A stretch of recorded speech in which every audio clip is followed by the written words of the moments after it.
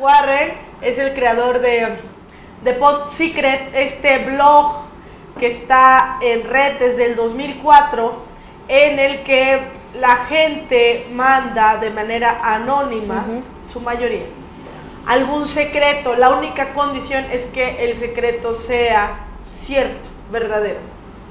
Muchos de los secretos que ahí aparecen se supone que tienen la calidad de que nunca han sido revelados, ¿no? Muchos dicen, esto nunca lo había comentado con nadie. Aquí lo importante es que los secretos van desde lo más burdo, como me gusta hacer pipí en la alberca, hasta lo más, me parece a mí, complicado y grave, que es maté a alguien, intenté suicidarme, me quiero suicidar. Vienen sobre todo muchos casos de violencia, de guerra, ¿no? Hay una parte de exclusiva de militares, de los que pelearon en la guerra de Irak, en los que dicen, yo para lo único que soy bueno es para matar. Y lo descubrí mientras estuve aquí, ¿no? Y la postal referente a Irak.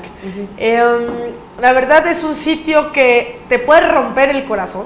No es que hay dos temas muy fuertes. Por ejemplo, presentó Frank Warren en Ciudad de las Ideas, explicó cómo había nacido todo su movimiento. Fue muy gracioso. Dice que agarró unas postales, se fue a Washington en la noche y empezó a entregar las postales, y que la gente le decía, no, yo no tengo secreto. Le dice, ponme tu secreto. Es que yo tengo secreto, no importa, pónmelo, ¿no?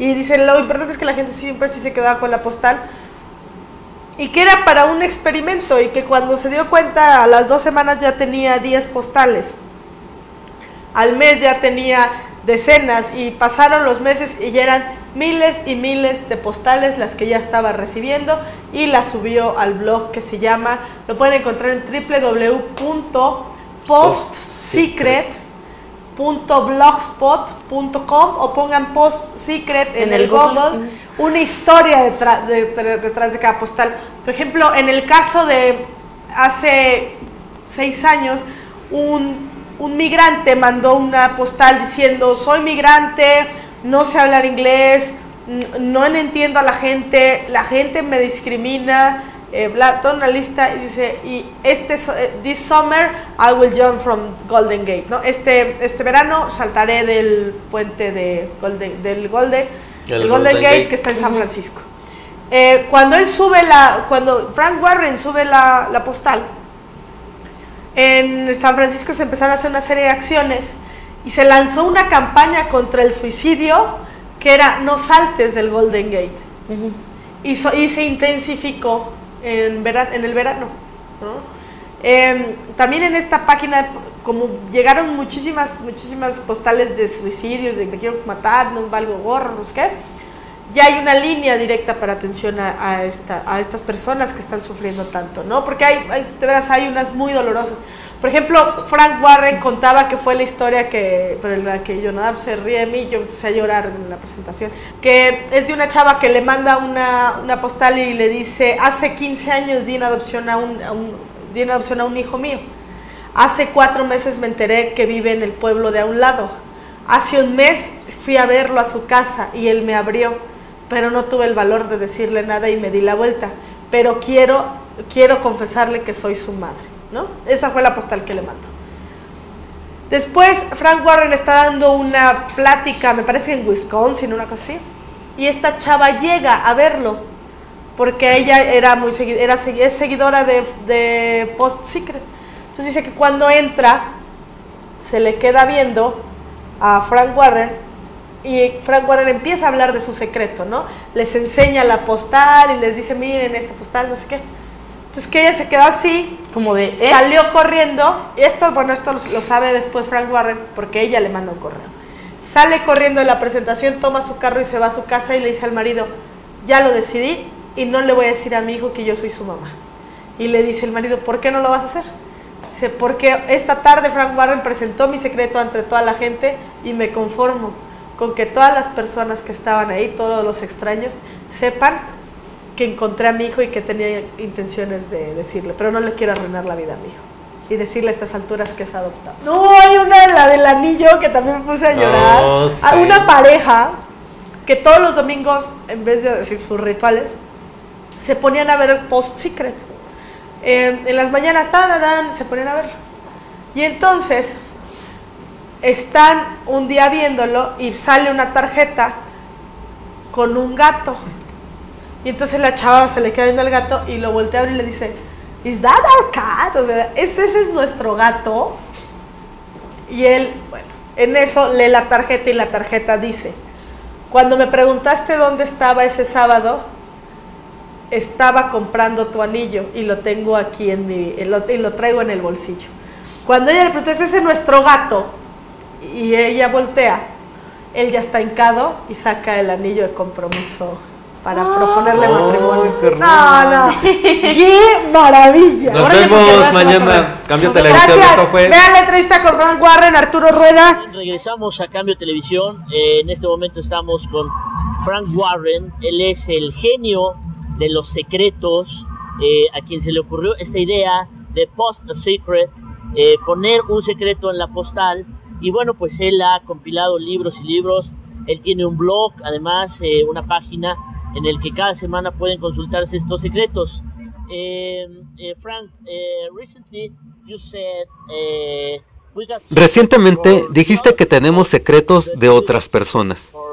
Tenemos secretos de nosotros mismos. Guardar un secreto es un acto de deshonestidad, pero hay secretos que nos lastiman. Es la razón por la cual solo lo guardamos para nosotros. Yo encuentro los secretos interminablemente fascinantes, porque entre más profundo lo veas, más fascinante se vuelve. Revelan nuestros temores más nuestras esperanzas.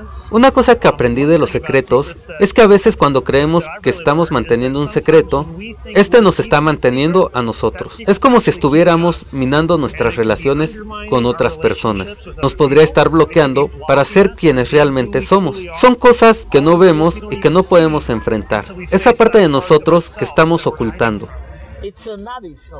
Es el abismo de los demonios para nosotros mismos, los secretos que mantenemos. Normalmente pienso que nosotros debemos hacer una elección todos los días. ¿Qué hacer con los secretos? Esa es la elección. Los podemos enterrar en un ataúd o podemos encontrar el valor para sacarlos, enfrentarlos y compartirlos con las personas que queremos y confiamos, crear una mejor relación con ellas y una más profunda con nosotros. Hay secretos de vida, de muerte, de amor, hechos criminales. ¿Cuáles son los que más te impactan a ti? A mí me gustan los secretos graciosos. ¿También hay secretos dramáticos? Hay secretos muy dramáticos. Para mí los secretos más dolorosos son los que vienen de gente joven. El compartir una experiencia de dolor o de miedo, ningún joven debería de cargarlos. Para mí, una de las mejores partes de este proyecto está en el sitio web postsecret.com. Compartir estos secretos y que los jóvenes vean que no son los únicos, que también hay otras personas que tienen secretos. Hay algunos secretos que son muy divertidos en tu libro. Por ejemplo, me gusta hacer pipí cuando nado. Pero también hay unos muy dramáticos. Él estuvo en prisión por 2 años por algo que yo hice. ¿Qué hay en el futuro con este proyecto de los secretos? ¿Habrá más libros? ¿Seguirá el blog? Hay un proyecto para ayudar a la gente que comparta sus secretos, pero ¿qué más hay en este momento en tu proyecto? He estado viajando cada vez más, compartiendo los secretos y las historias detrás de ellos, en universidades, colegios. Sorprendentemente, al final de mis pláticas, los estudiantes van hacia el micrófono, y no en tarjetas postales, no anónimamente, sino muy en público. Comparten sus secretos más íntimos, secretos tontos, secretos sexuales, secretos impactantes, de una manera que yo espero esto una a la comunidad y nos recuerde cómo todos estamos conectados, nuestros amigos, familia, extraños, todos estamos conectados. ¿Has recibido secretos de mexicanos? Seguramente. Todos los días recibo cientos de miles de tarjetas postales que vienen de todo el mundo, Canadá, Europa, América del Sur, Australia. Después de estas historias de secretos, ¿tú sigues teniendo secretos o los sacas todos?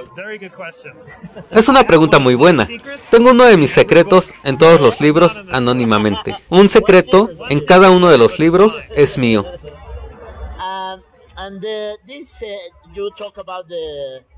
Tú estabas hablando de este espacio del Facebook que ayuda a la gente que quiere cometer suicidio debido a la ansiedad o miedo por los secretos. ¿Hay una línea de ayuda? ¿Cómo funciona esta línea de ayuda? En Estados Unidos hay una línea para prevención del suicidio, una línea de ayuda. La gente puede llamar para hablar de sus sentimientos, de suicidio o de un amigo o de un miembro de la familia. En 5 años, la comunidad de Postsecrets ha recaudado $500,000 por el buen servicio que han brindado. Así que para mí demuestra que no solo es un sitio virtual, también junta a la gente en el mundo real, haciendo el bien todos los días.